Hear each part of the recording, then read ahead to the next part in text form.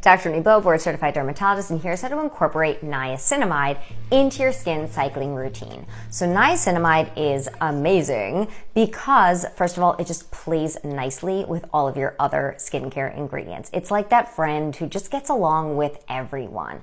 Niacinamide is amazing for brightening dark spots. It's great for redness, and it's also good for helping to repair the skin barrier. Now, it does go well with any ingredient, yes, but you want to be really careful because there are some brands that make niacinamide products with really high percentages. And the evidence shows that niacinamide, the sweet spot, is between 3% and 5%. More is not better when it comes to niacinamide. Now, you may already have niacinamide in your moisturizer, and that's awesome, but if you have a separate niacinamide serum, I would put that on first and then put your moisturizer on top. But again, more is not better with niacinamide.